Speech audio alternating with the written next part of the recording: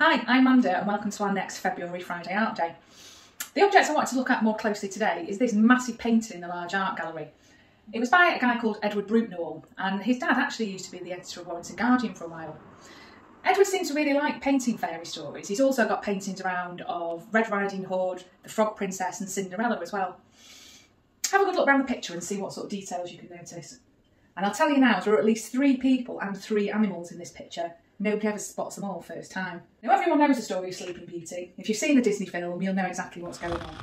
The princess is still under the curse, she's asleep. The prince has found her, he's made his way through the thick forest and he's about to wake her with a kiss and end the curse, and everybody will live happy ever after. There are other things though to notice beyond the story. For example, it's full of flowers. All these orange and yellowy flowers you can see, they're called nasturtiums. And in Victorian times there was a secret hidden language of flowers that only some people knew about. Nasturtiums sort of show the conquest of good over evil.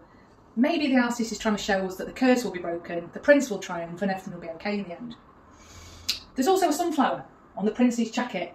Not too keen on it, but sunflowers were there to show you that somebody had pure and good and lofty thoughts, so the prince is alright, he's a goodie. There's also red and white roses entwined together, and they're there to show unity and togetherness, I suppose. Think of it today, on Valentine's Day, you might still get somebody a red rose to show them that you're secretly in love with them. There are 3 hidden animals in this picture as well. There's a white dove down here. There's a darker dove that I always think looks like a pigeon, just next to it here. And over in the middle of the garden is my favourite, tiny little bright green lizard.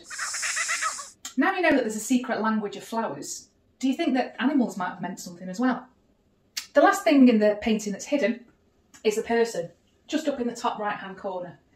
I've never figured out if it's a man or a woman. I just know that they're old, probably. They've got a cloak over their head and you can see they've got white hair. I've never made my mind up either if it's somebody looking after Sleeping Beauty that was part of the curse. Maybe it's the witch waiting for her to wake up, who we've got to blame for this in the first place. Why not come in and have a look? Make your own mind up. Try and figure out who the mystery person in the corner might be. You can come in at any time. It's free. Just check the opening times on the website. See you next month. Bye.